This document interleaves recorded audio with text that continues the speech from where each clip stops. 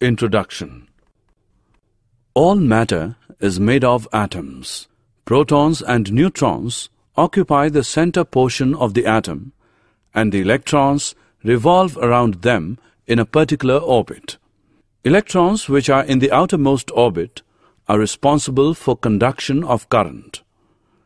Electrons flow from a body or point where there is an excess of electrons to a body or point where there is a deficit of electrons. In other words, electrons flow from a body that is negatively charged to a body that is positively charged. Objectives.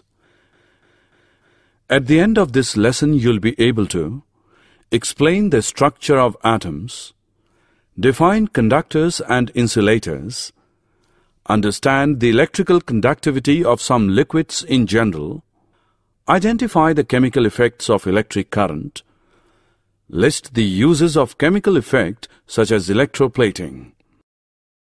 We classify the materials as conductors and non-conductors. Materials which allow electric current to pass through them are good conductors of electricity. Metals like copper, aluminium are few examples of it. Materials which do not allow electric current to pass through them easily are called as poor conductors of electricity. Materials such as rubber and plastic are the example of this. We use tester to test the conductivity of materials which are in solid state. Do liquids conduct electricity? Most liquids that conduct electricity are solutions of acids, bases, and salts. Chemical effect and electrolysis. When electric current is passed through acidified water, water molecules split into hydrogen and oxygen. The two metal rods shown in the diagram are called electrodes. This type of effect produced by electricity is called the chemical effect, and the process is termed as electrolysis. Can we use pure water in the place of acidified water? Find out. Electroplating. It is common practice to coat articles made of cheap metals such as iron or steel with a thin layer of less reactive metal. A steel object, for example a spoon, is connected to the negative terminal of current source. The positive terminal is connected to the bar of the metal, for example pure silver.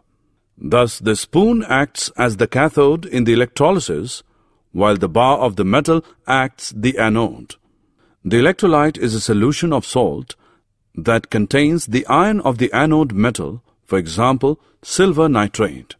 As soon as electric currents start flowing through the solution, electrons begin to escape from the silver anode. This results in the formation of positively charged ions which separate from the anode and pass into the solution. There they migrate towards the cathode, attracted by its negative charge. When they reach the cathode, they accept electrons from it and change into silver atoms which deposits onto the cathode in the form of thin metallic layer. The thickness of the layer depends on the conditions under which the electrolysis is conducted.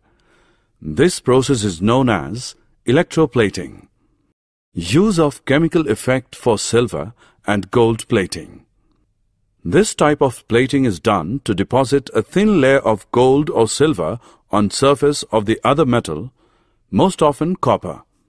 It gives a gold or silver finish to the artificial jewelry and ornaments. Silver-plated articles. Gold-plated articles. Did you know? Electroplating is widely used in industry for coating metal objects with a thin layer of a different metal. For example, chromium plating is done on many objects such as car parts, bath taps, kitchen gas burners, bicycle handlebars, wheel rims, and many others. Tin cans used for storing food are made by electroplating tin into iron. Thus, food does not come into contact with iron and is protected from getting spoiled. Iron is used in bridges and automobiles to provide strength. However, iron tends to corrode and rust, so A coating of zinc is deposited on iron to protect it from corrosion and rusting. Chemical effects of electric current. The passing of electric current through liquids or conducting solutions causes chemical reaction. More importantly, chemical activity may occur in the liquids around the electrodes. Bubbles of gas are formed, deposits of metal may be seen, and changes of color may occur on the electrodes. This reaction depends on what liquids and electrodes are used. The passing of electric current through a liquid causes chemical changes. This process is known as electrolysis. Summary. Let us summarize what we have learned. Some liquids are good conductors of electricity and some are poor conductors. Most liquids that conduct electricity are solutions of acids, bases, and salts. The passage of an electric current through a conducting liquid causes chemical reactions. The resulting effects are called chemical effects of currents.